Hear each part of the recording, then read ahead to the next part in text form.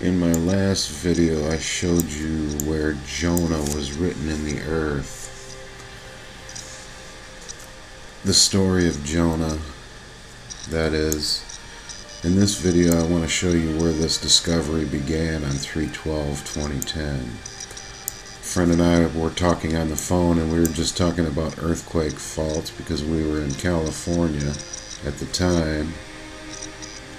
Namely right here in Yuba City. He was in he was in Gridley. I was in Yuba City. We're not far from the smallest mountain range in the world. And we were just talking about earthquake faults when I got fixated on this continental shelf, and I just kept following it up. Following it, and it got bigger, and I was amazed at how huge this shelf was. And I kept going,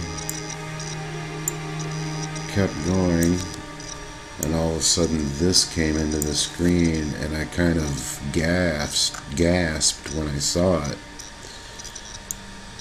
And I said to myself, wow, that looks like a scorpion stinger. And I said to myself, that's way too perfect to be an accident. And the next thought in my mind was where it talks about the scorpion in Revelation 9. And then from that point, the thought popped into my head, zoom out. And when I zoomed out, it was confirmed what I was thinking was happening here. Now we've got a documentary coming up soon that's going to reveal that basically this is only the beginning of what we found. It's been over 3 years now, and I think this is going to be an amazing wake-up call for the world.